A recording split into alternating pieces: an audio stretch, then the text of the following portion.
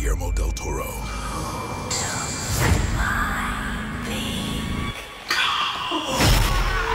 Scary Stories. This film is not yet rated. From Guillermo del Toro. We're next. We're next. Scary Stories. This film is not yet rated. Based on the iconic book series.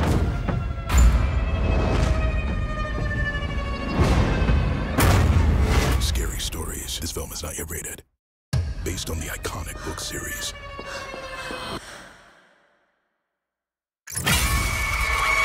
Scary Stories. This film is not yet rated.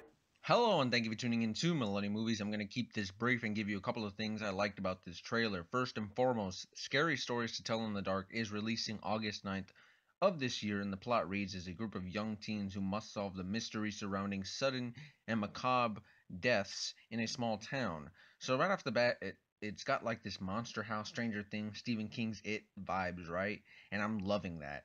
Not to mention that Academy Award winner Guillermo del Toro is attached to this as well as a writer, which is a tremendous thing. So if you aren't familiar with the book Scary Stories to Tell in the Dark, it's an anthology series similar to Black Mirror, where it's comprised of individual stories. And from the teasers, it looks like we're getting at least 4 different stories, those being Pale Lady, Big Toe, Jangly Man, and Red Spot.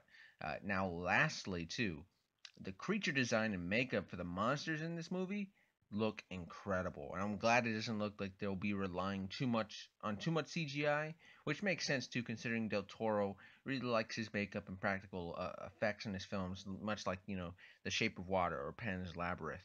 So yeah, man, I'm incredibly hyped for this movie. How about yourself? Let me know in the comment section below. I'd love to have a conversation with you. So if you do like all things movie and horror news, well, you're already in the right place. So consider subscribing.